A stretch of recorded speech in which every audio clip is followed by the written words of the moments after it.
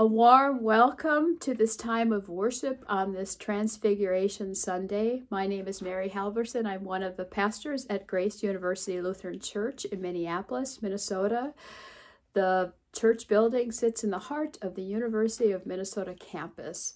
And a warm welcome to you all wherever you find yourselves on this day. A couple of announcements. First, I want to give a big thanks to our preachers this morning. Maybe once a year, we have what we call Grace in the World Sunday. And this is our chance to lift up the vocations and ministries of our community out in the world. And Martin Luther would call this the priesthood of all believers. And so today we are focusing on medical personnel, healthcare workers, and we are grateful to Dr. Nancy Baker and nurse practitioner Lori Feuer for sharing their reflections with us. Thank you so much, and for your ministry in the world. Also, as many of you know, Ash Wednesday is this coming Wednesday. We will have a pre-recorded worship service for you that you can access in the morning or all day. And also we'll have a live Zoom worship at 7 p.m. and the instructions, I think, are in your bulletin.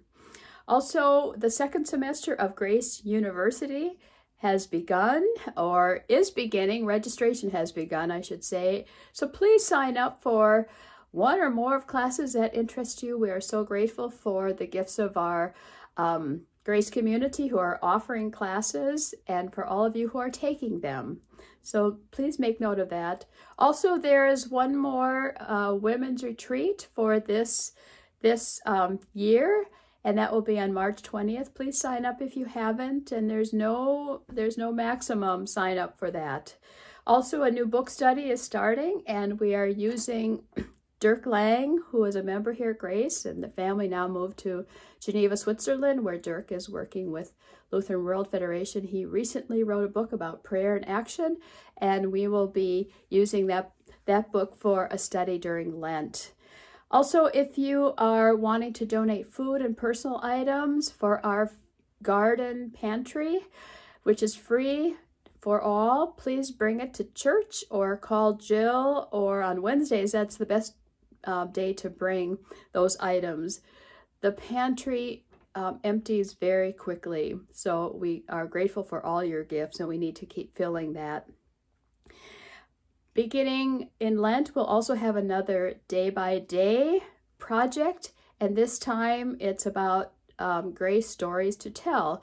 You will be getting in the mail an a Lenten devotional based on the Gospel of Mark, and then our day-by-day emails will be hearing the entire story of Mark's Gospel bit by bit every day, and then we'll also be hearing the stories of Grace members. And we are grateful to Josh Campbell, who is our reader, and to Christy Anderson Herman, who has been recruiting and organizing our storytellers, and Jill for putting it all together. So I think that'll be a wonderful experience we will all share together day by day. So I think those are the announcements. Thank you to all who have made this worship experience possible, and for all your gifts of music and video editing and reading and reflecting. So let us come and worship.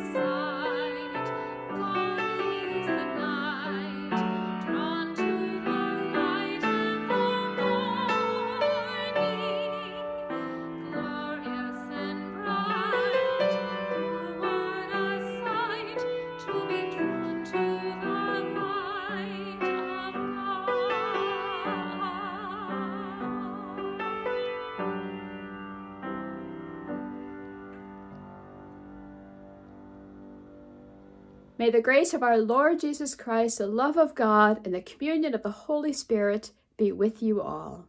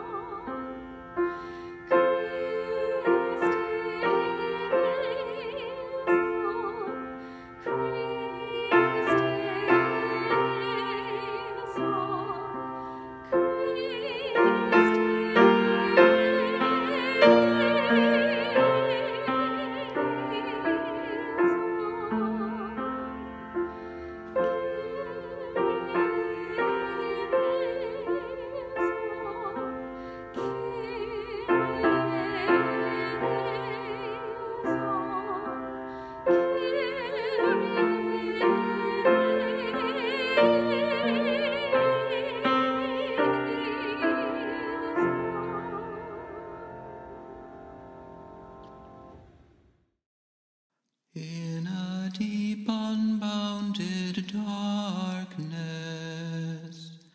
long before the first light shone, you, O God, beyond all merit, worked a wonder faith makes known. In your mercy, in your mercy, you embraced us as your own, evermore and evermore.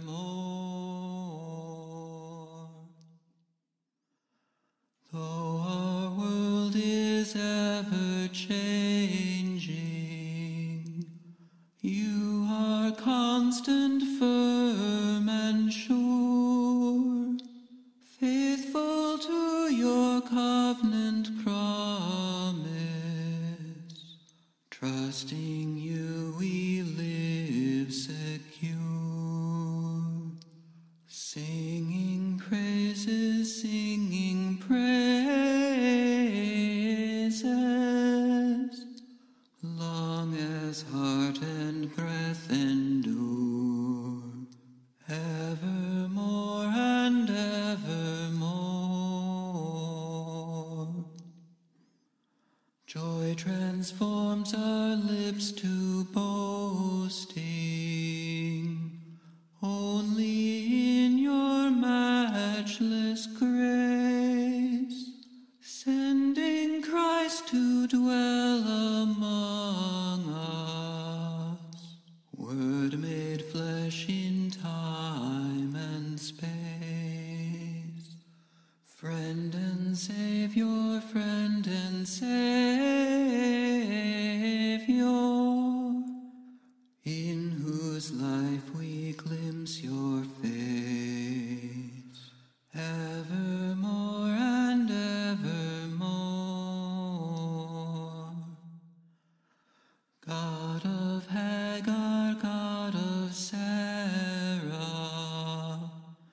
God of nomad Abraham, God of Miriam, God of Moses, fiery pillar, great I am. Lead us homeward, lead us homeward, to the love feast of the Lamb, evermore and evermore.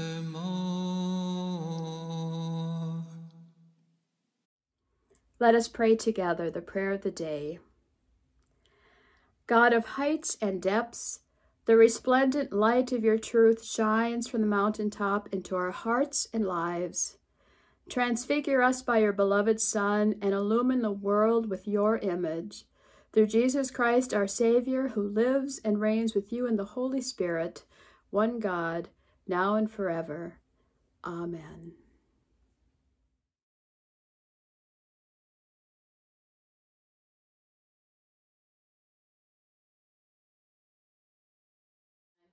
Good morning. My name is Lori Fewer, and I have been a member of Grace since 1995. At the time I joined Grace, I had been working as an oncology nurse at Abbott Northwestern for 6 years. I was also living with Grace members Karen Carlson and Bruce Gates and helped provide hospice care for Bruce during the last months of his illness with a brain tumor. Dan and Mary, as well as numerous Grace members, ministered, loved, and supported us through that time. I couldn't help but join this community of compassion and care after that experience. And now we move forward 26 years, and I still work in oncology for the last 18 years as a nurse practitioner at Park Nicollet. I'm not sure one ever enters a profession of like oncology in their early 20s and anticipates it as a long career. It certainly can be a conversation stopper in many social settings, to mention my vocation. But I love what I do. I get to sit face to face with people every day, even during a pandemic, who are in the midst of a vulnerable time. Many people are being treated for a cancer that will more than likely be cured. Others are seasoned treaters who may have years to live, yet always with treatment as a part of those years. And others are facing end-of-life decisions as they consider treatment options. And for each of these people, there are stories, life experiences, family members, and their unique stories, relationships, fears, and more. The science of cancer treatment has evolved and erupted over the 30-plus years that I've worked in oncology. Where there used to be one or two options, there are now numerous potential treatments with new potential side effects, with new potential ways to treat those side effects. People have so much to absorb as they not only face a diagnosis, but also the biology and technology and options to choose from. So much can get lost in the details. 30 years in a profession would make it sound as though I am confident and knowledgeable about what I do. But I must admit, I rarely have a clear and definite answer to many questions I am asked. And oh, how much I wish I could have answers for everything. And oh, how much the people I work with would love to hear a clear-cut answer to their questions. Illness and big life changes are muddy and murky and continue to be such a mystery. Which treatment will work best and for how long? What comes next and after that and after that? Can I plan for this trip or that holiday or to be around for this wedding? How will I feel from this treatment, and will I still be able to do all that I want? How do I tell my children or spouse or friends?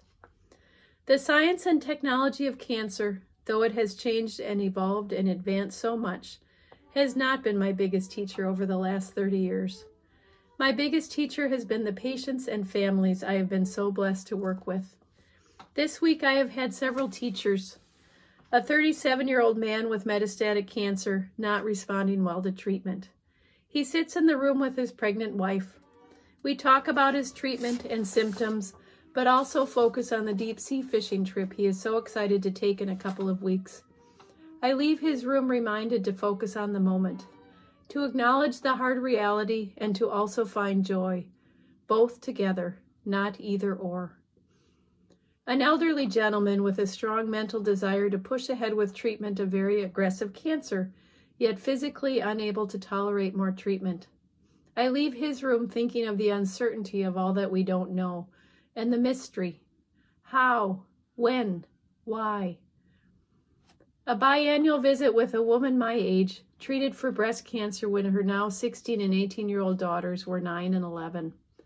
We share parenting stories, and I get to hear about her evolving singing career. I leave her room filled with joy and hope, and I know how hard she worked to get to this point. Mary asked me to share a reflection on my ministry as a nurse practitioner. I realize, as I've reflected on my years of doing this work, that I feel ministered to as a nurse practitioner. These few stories are just a tiny fraction of the 30 years of people who have ministered to me.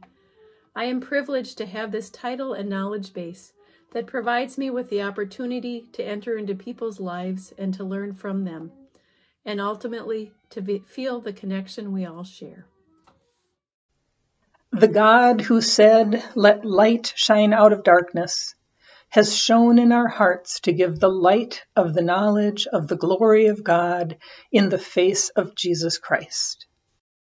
Please read Psalm 50 responsively. The Mighty One, God the Lord, has spoken, calling the earth from the rising of the sun to its setting.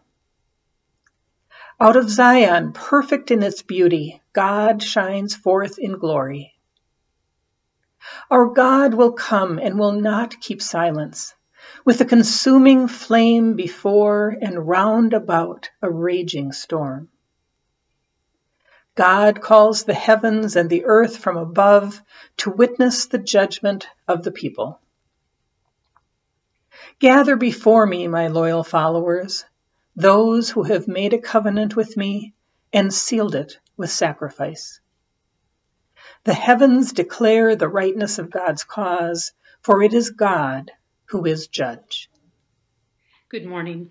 I'm Nancy Baker. I'm a retired family physician and a retired hospice physician.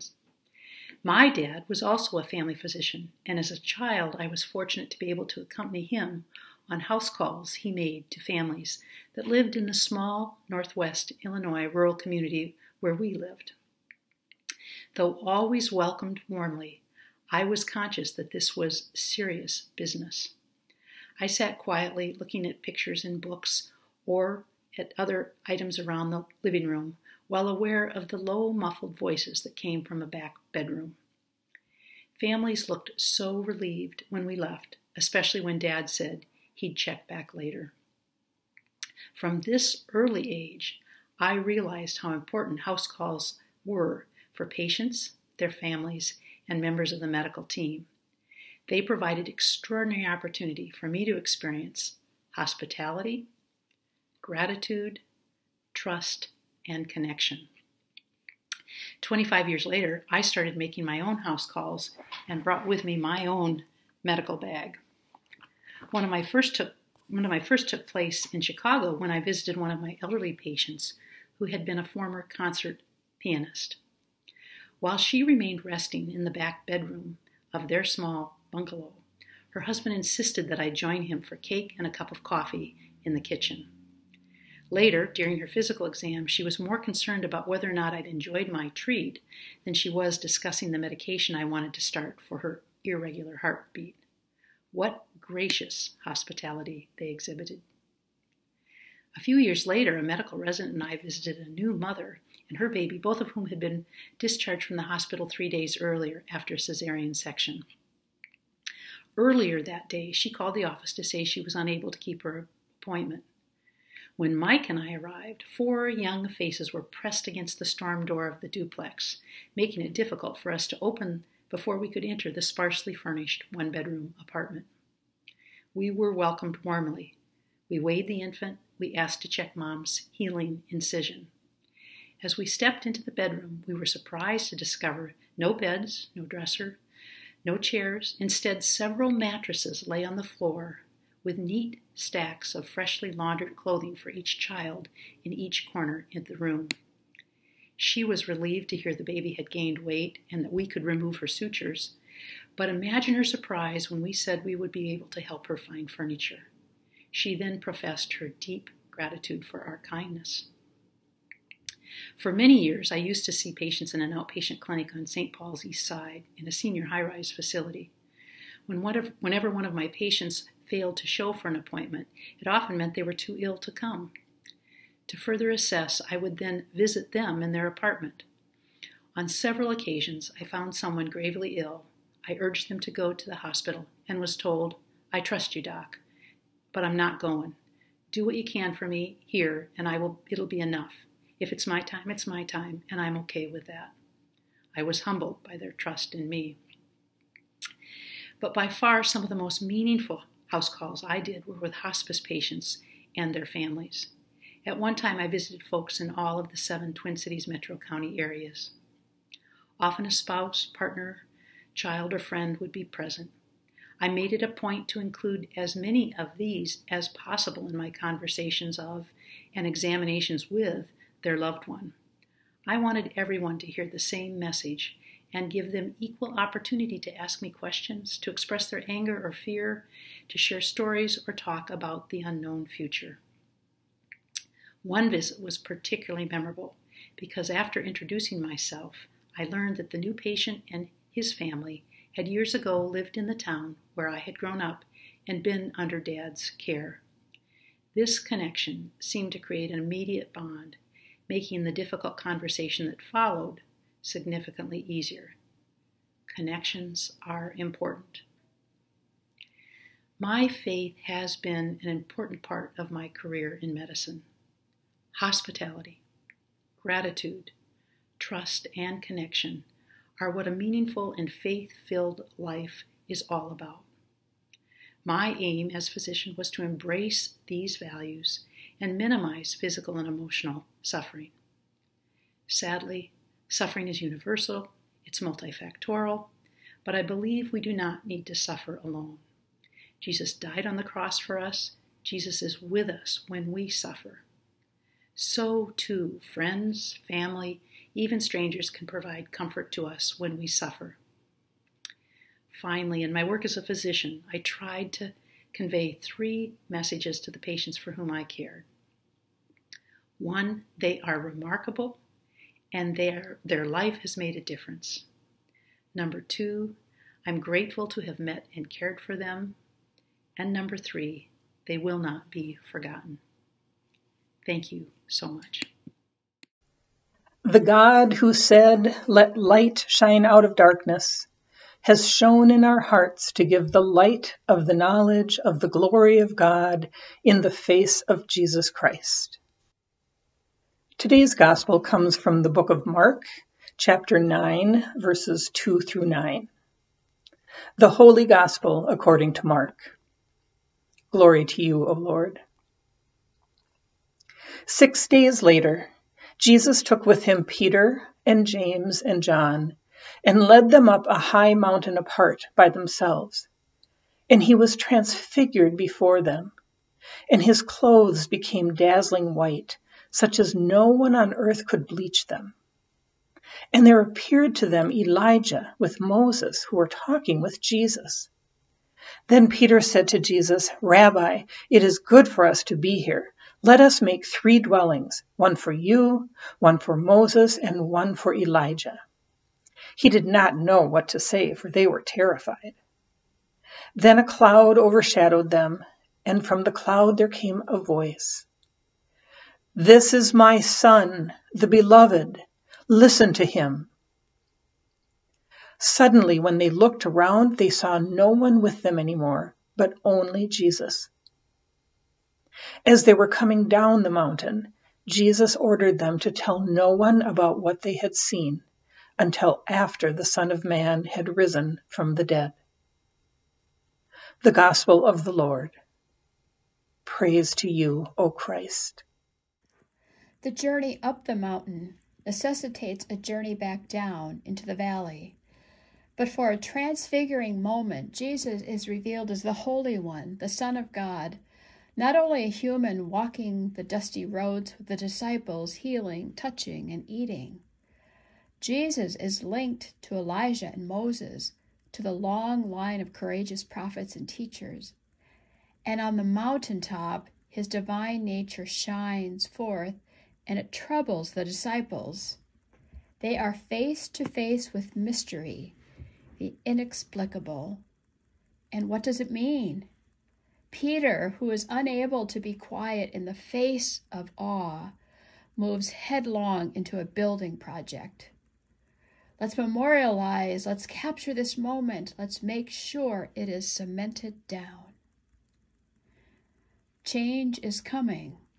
The disciples are on the threshold of a new leg of their journey, and it will move toward suffering and the cross. And what will this mean?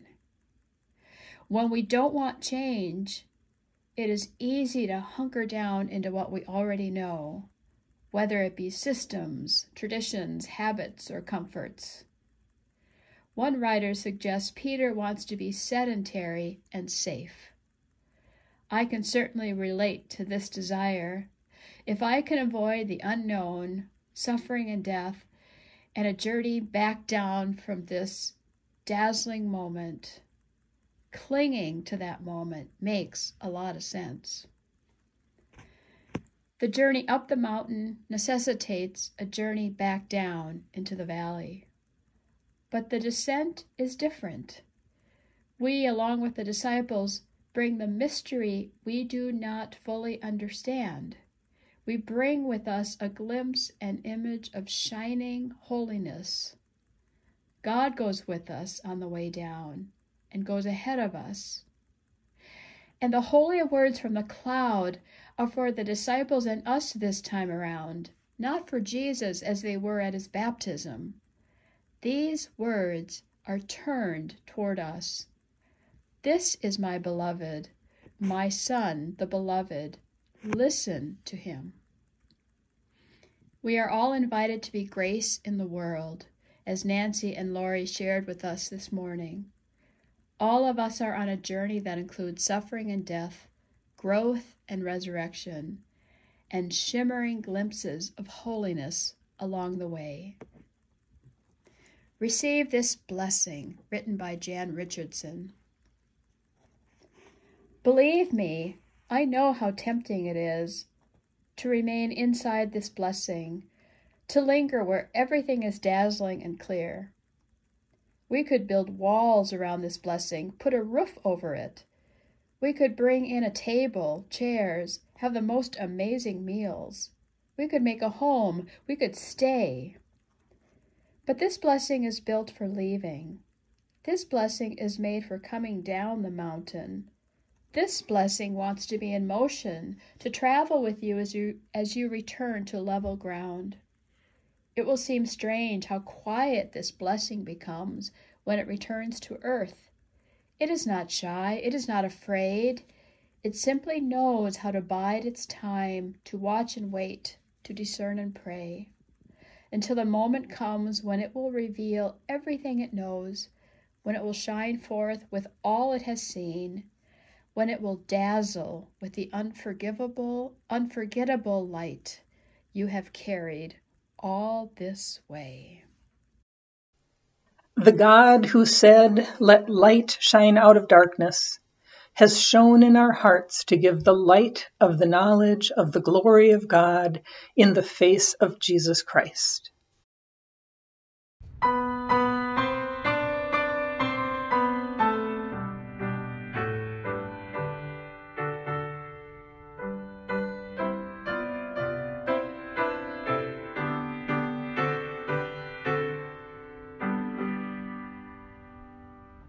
Dazzling presence on the mountain, human eye had never seen.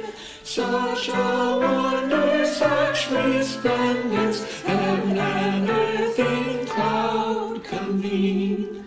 This is my Son, the beloved, thunderous voice from cloud exclaimed. Word made flesh to heal creation, to disciples God proclaimed. From this mount of mystic splendor to the cross Christ presses on. Here no Moses nor Elijah, only thieves Christ's wings adorn.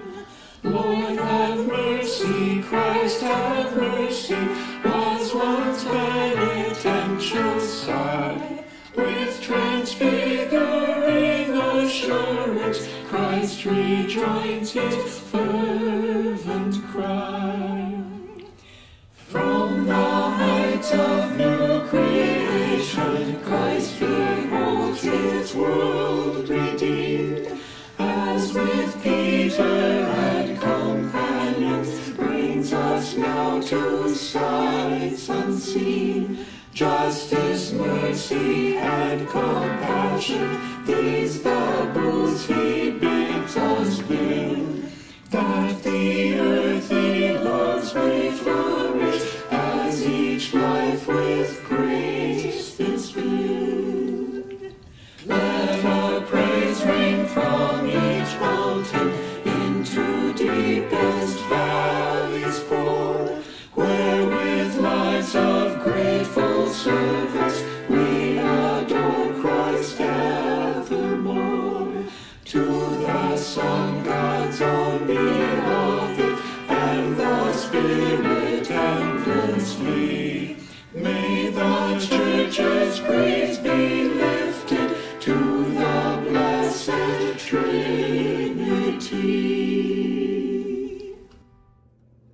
Let us pray.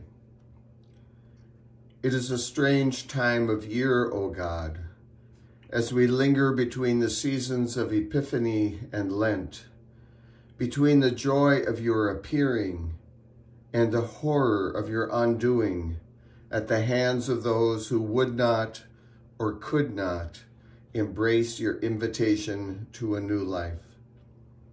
Perhaps we, like Peter, James, and John, wait for your appearing in dazzling light and unmistakable clarity. In these difficult times, we pray for a glimpse of Jesus, who is the way through the mix and mess of this life. We sing.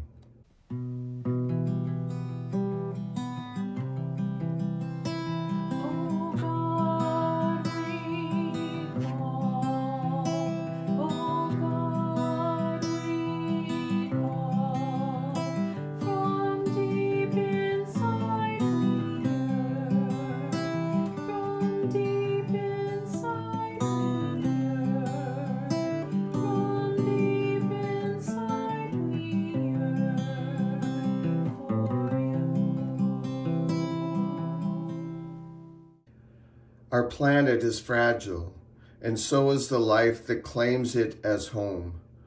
We wonder how long we can simply take what we want with little regard for what it costs your creation. We wonder if the planet is crying out for relief in the floods that are really tears, the earthquakes that try to shake our consciousness, the gales that blow sighs too deep for words. Renew and restore a vision of care for your creation. Remind us to take what we need and no more. Encourage us in a counter-cultural faithfulness that is not about consumerism. Spur us with new insight and deeper understanding that we may live mindfully each day, conscious of the impact of what we do and what we fail to do. We sing.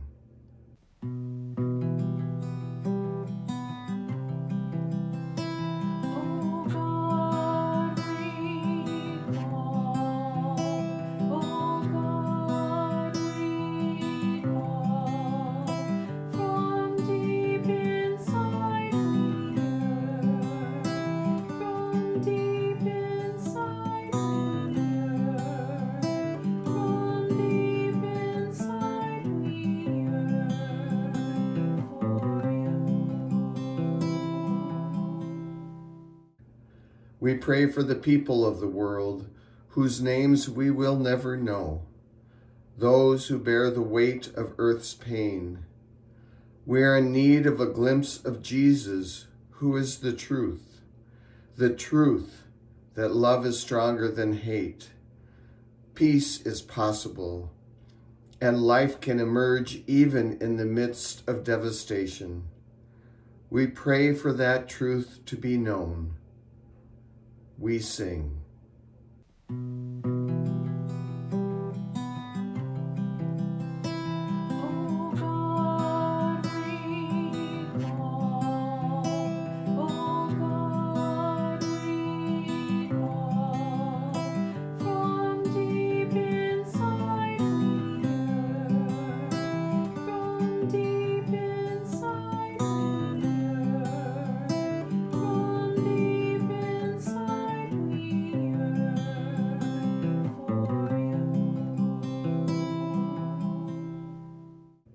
We pray for healthcare providers, emergency responders, all who risk their own lives to care for others.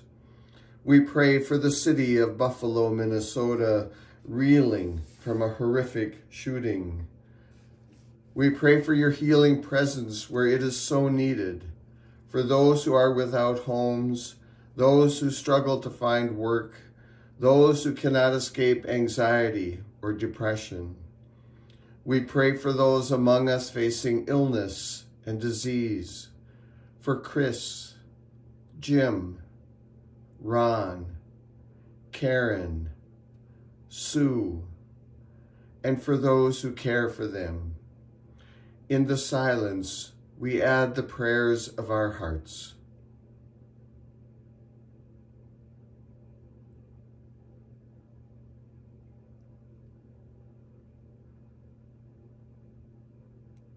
We sing.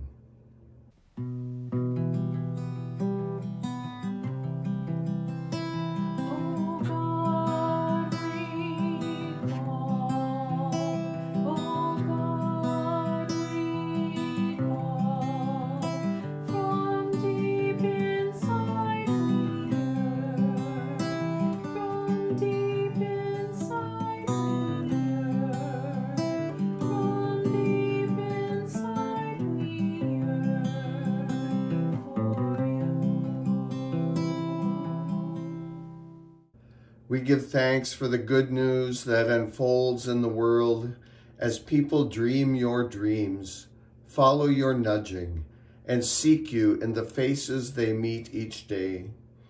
We give thanks for transfiguring moments and for all those who are quiet witness to your love. We give thanks for the community of grace, for its leaders and volunteers, members and guests, that your transfiguring light would be glimpsed in our life together. We sing.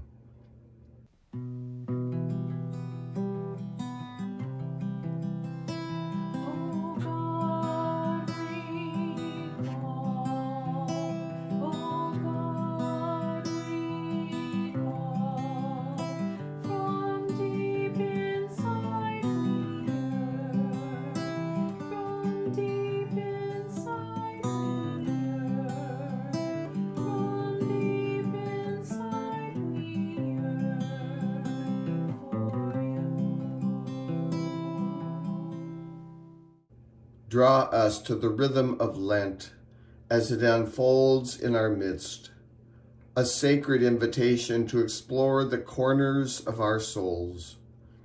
Open us to your light that we might see ourselves clearly, with all our fears and faults and faith, with all our desires and dreams and duties. Help us to see our journey as a place of your appearing, as we come down the mountain and into the valleys of this world, setting one foot in front of the other, in your name and for your sake. Amen.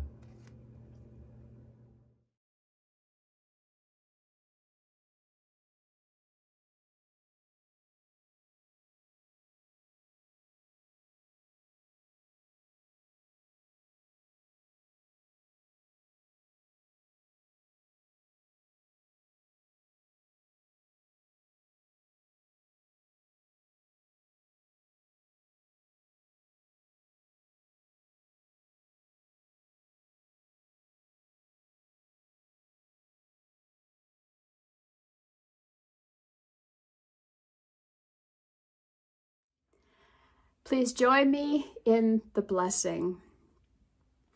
Like a rock, God is under our feet. Like a roof, God is over our heads. Like the horizon, God is beyond us. Like water in a pitcher, God is within us and in the pouring out of us. Like a pebble in the sea, we are in God.